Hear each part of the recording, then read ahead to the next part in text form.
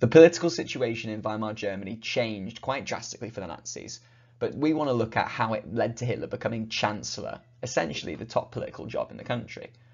See, in 1928, in the height of the German Golden Age, 3% of the vote went to the Nazi Party. Basically nothing, no power at all. In 1930, at just the start of the Great Depression, there was another election, and the Nazis received 18% of the vote. You've already seen through limp paper all of the reasons why people started to vote Nazi at that time, and really those problems get worse and worse. In 1932, next election, there is another increase in Nazi support, where they've got now 30 to 40% of the vote in Germany. The Nazis in 1932 were the largest political party in the country, which makes you think Hitler should become Chancellor now, but that is not exactly true. The Chancellor is a political job chosen by the President, who at this time is a guy called Hindenburg. Hindenburg did not like the look of the Nazi Party. They were violent, they used bullying tactics, and they spread rhetoric that was about hating other groups of people. So he didn't choose Hitler to be Chancellor. He chose another man called von Papen. Von Papen was in power for a couple of months, but realised he couldn't get anything done. The power of the Chancellor is that you can create laws if 50% of the Reichstag votes with you.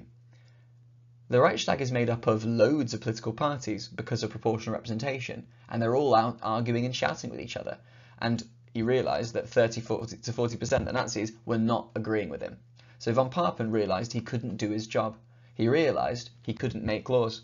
So what you do in that situation as a politician is, if I can't do my job, why am I doing my job? I'm going to have to resign. He resigned and called a new election so that the parties could be reset, so we could maybe see if someone could have a proper majority and maybe get something done. And what happened was, with that new election in 1932, the Nazis got further support, moving closer and closer to around 40% in charge. And at this point, Hitler really thought he deserved the job of Chancellor. And Hindenburg still thought, no, not deserved, and chose a different man, a man called von Schleicher, to become the Chancellor instead. And von Schleicher found the exact same situation was present. He could not make any laws. The Nazi Party weren't agreeing with him, and he couldn't get anyone else to agree with him. He ended up resigning as well. And at this point, Hitler demanded the job of Chancellor to Hindenburg. He said, I need to become Chancellor. I'm the only person in Germany who can at least create that 50% vote. I am the only person in Germany who can run the country. And Hindenburg had to agree. Hindenburg appointed Hitler Chancellor in January 1933. And you can see the picture of it happening, bottom left-hand corner.